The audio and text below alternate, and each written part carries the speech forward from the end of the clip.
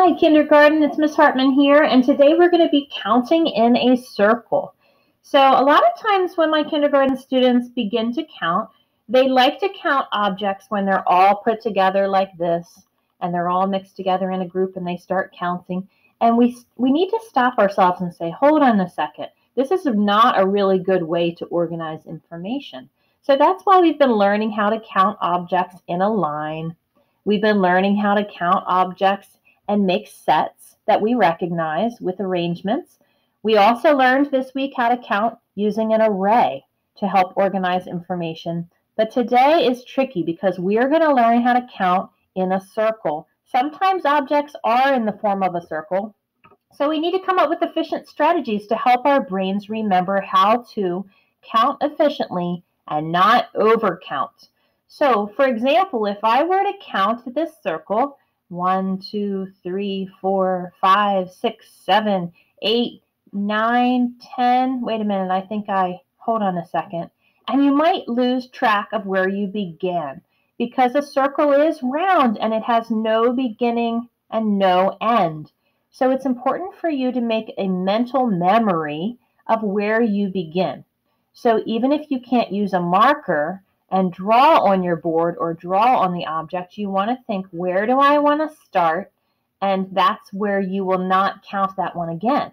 So when I look at my circle, I like to start at the top.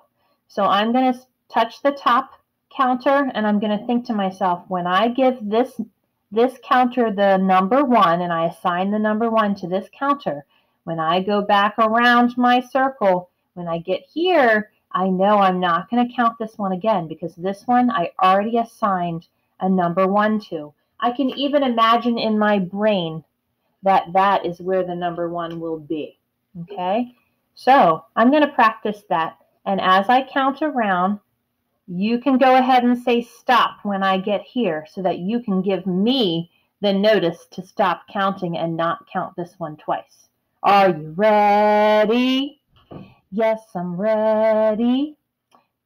1, 2, 3, 4, 5, 6, 7, 8. Oh, you said stop. I have to stop right here. So I have 8 circles. Good counting.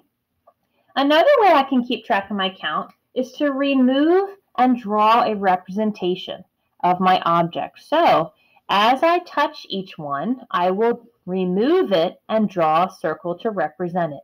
So I'm picking this one up and I'm going to draw a little circle. And I'm going to put that over to the side.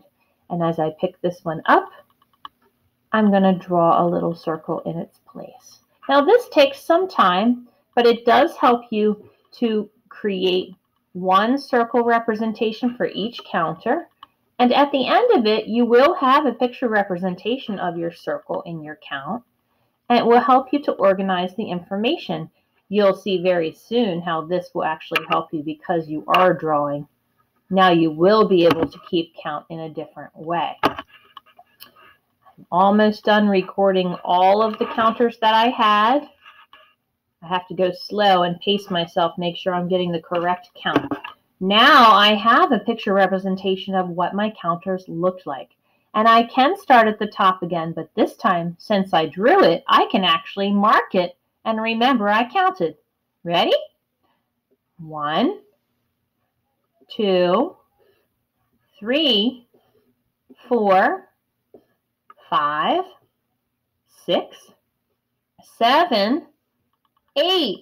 I already know I don't have to count that one. I have 8 inside my circle this time. And as I marked it, I knew that I didn't need to count it a second time. Today, I'd like you to try making a circle with this many objects. See if you can create a circle with this many objects. You can start with your counters, and you can put your counters down in the shape of a circle, but you only want to come up with this many. 7. 1, 2, 3, 4, 5, 6, 7. So now I have a circle and I'm going to practice counting 7. Again, I could do it with my mental memory. I could just take a picture in my eye of this very top circle and think about where it is. Maybe I do this with my brain. When I'm looking at that, I might think, okay, this is the one I'm going to start with. So when I go around, I want to be able to stop before I get to that one.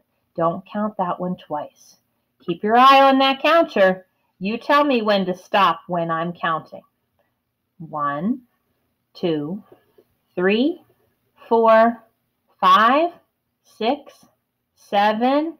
Oh, I heard you say stop. There I have 7.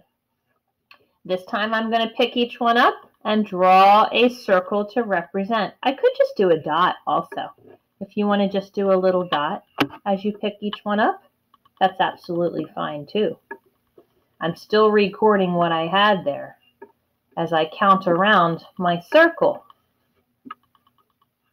And you see I'm going pretty slow, so I'm not going to be inefficient with my count. I want it to be accurate. So when I count, it should equal number 7. I can just cross it as I go. 1, 2, 3, 4, 5, 6, 7. Nice job today. Try to pick 3 more numbers and see if you can create a circle and count around the circle to represent. I would suggest picking numbers that are between the numbers 7 to maybe 12. I think those would be good numbers. So what numbers come in between 7 and 12? Let's list them. 7, 8, 9, 10, 11, or 12. So pick 3 of these numbers and see if you can create a different circle pattern to count today. Have a great time in math.